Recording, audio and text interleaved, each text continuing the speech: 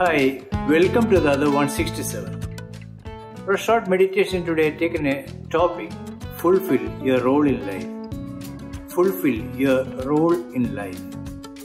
God is a God of order. We see the universe is ordered meticulously. The sun, the moon, the stars, every created being has a specific responsibility and roles to play. So too in relationship. So we need to live out our roles. When Paul writes to the church at Colossia, to the Colossians, he writes chapter 3, "Wives, submit yourselves to your husbands as is fitting to the Lord. Husbands, love your wives and do not be harsh with them. Children, obey your parents and in everything, for this pleases the Lord. Fathers, do not embitter your children, or they will become discouraged." So 3 important points I wanted to bring out on this topic: fulfill your role in life. 1. Do not exploit or oppress. There is a tendency for the rich to oppress the poor. When the government become very powerful, there is a tendency to exploit, take advantage, to suppress. Proverbs chapter 14 verse 31, we read like this: "Whoever oppresses the poor shows contempt for their maker, but whoever is kind to the needy honors God." We see in the relationship with husband and wife. Husband may be the breadwinner of the family, but he has no right to take advantage of that position or exploit his wife or abuse in any way his partner.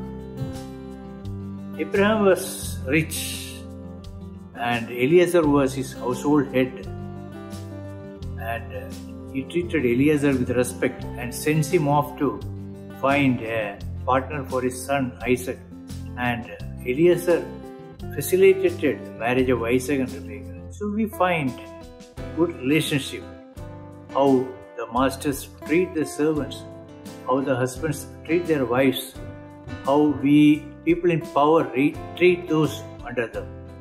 There's no place for exploitation or oppression in good relationship. Point number 2. Show respect and submission while serving. When Paul writes to in the book of Romans chapter 13 verse 1, he writes like this: "Let everyone be subject to governing authorities, for there is no authority except that which God has established." Even when workers serve in a factory, they should be submissive to the foreman, or in offices to the manager.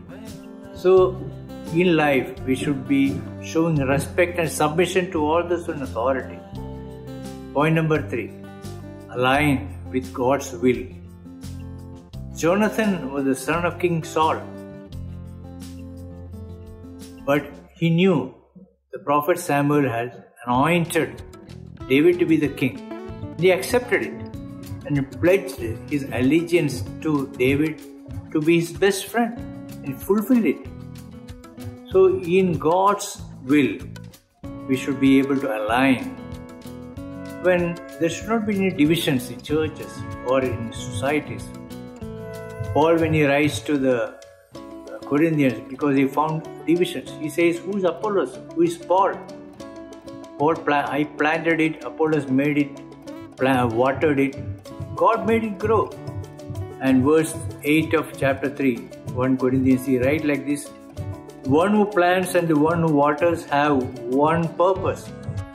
Roles are different, one purpose, and they will be rewarded according to their labor. For we are co-workers in God's service. You are God's field, God's building. So it's very important to understand that we have to fulfill the responsibilities and purposes God has given us according to God's purpose by aligning with His will. When Peter writes in chapter 3 or 1 Peter 8, "Finally, all of you, be like-minded, be sympathetic, love one another, be compassionate and humble." So this principle we should bear in mind in all our relationships. parents and children, husbands and wives, or governing authorities with the subjects, or masters with the servants. There should be harmony in all relationships. Let us fulfill our roles according to the purpose and plan of God. So there are 3 points I wanted to bring out. That is, 1, do not oppress or exploit. Point number 2, show respect and submission while serving. Point number 3, align with God's will. Thus, we will fulfill the grand design of the Creator and bring glory to Him. I would like to sing a song. Bind us together, Lord. Bind us together. With cords that cannot be broken. Love that can bind us all together to fulfill God's purpose. May God bless us.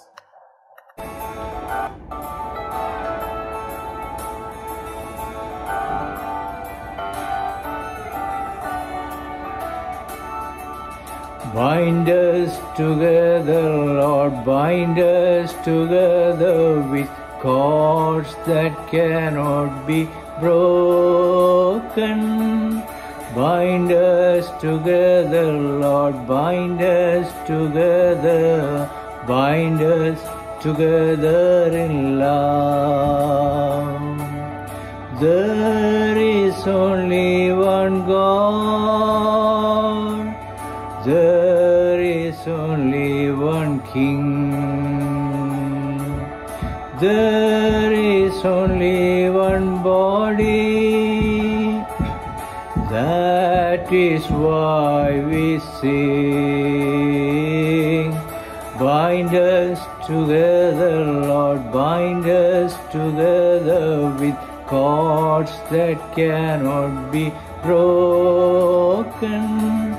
Bind us together, Lord, bind us together, bind us together in love. May Lord help us all and bless us with these words. Thank you.